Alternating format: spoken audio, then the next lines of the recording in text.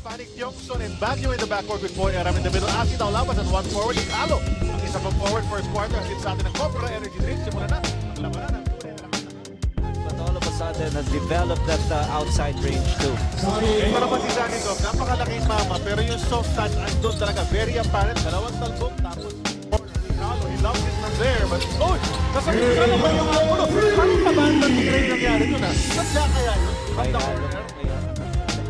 Kay Coach Yeng, yung mga players na meron siya, alam niya yan, pag umabot ng top 8, medyo nag-overachieve na rin. First studio tayo, and Ciso goes to toss and toss another basket, 6 points agad para kay the boss.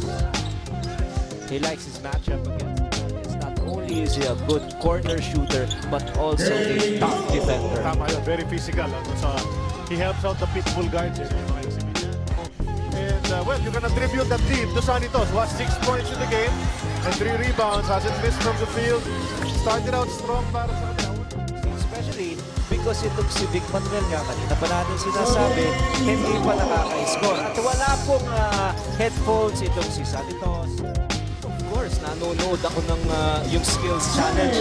Natuwa ako kay Big Boy Belga. Naka-recover pa. Di ba? Ganun kaganda yan.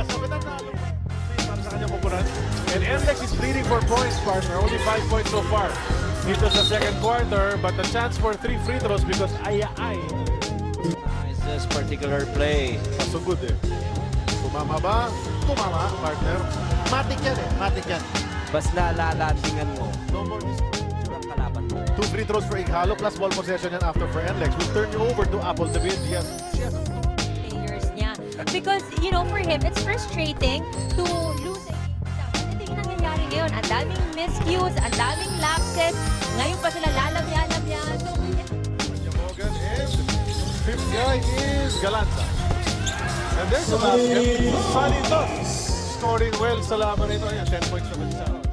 It was just a 5-0 run. Tumawag na sa agad ng timeout. They were able to score right after the timeout and now they went to their strength. Sonny Tos. Dito sila kailangan magsipag. Si Sonny Tos, 16 points na. Tying ang conference high. Are you kidding? Oh, kinaliwa. Entus. Not many people he will go to his left. So, obvious yan. Oh, 17! Ano ba sinabi ko?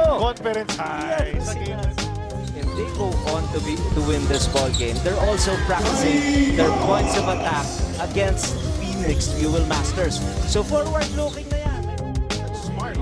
What I like about that particular play was the way Alaska executed their offense right after the timeout. They wanted to match and turn and score on an easy bucket. Ighalo, top of the T3.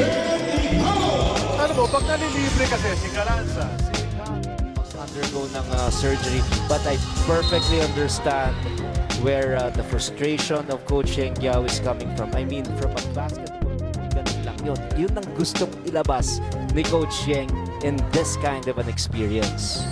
And siyempre, doubly frustrating. You made it to this position. You know, you could have been eliminated outright, but you had a chance. Puno pa natin venue dyan. That's right. Diba? At well, maganda naman ang matchup nila earlier in this conference. It was a good matchup between these two teams. Meron. So lahat nakascore. Check out that move brought to us by the all-new Honda Click official bonus. On the gas in Alaska. Ighalo 3, gets it to go mula sa kaliwang kanto. Palit na ng basket at nangyayari rito. 2 minutes and 40 to go na based on the final score. Tama yan. So officially, Alaska will make it as our 8th seed in this conference.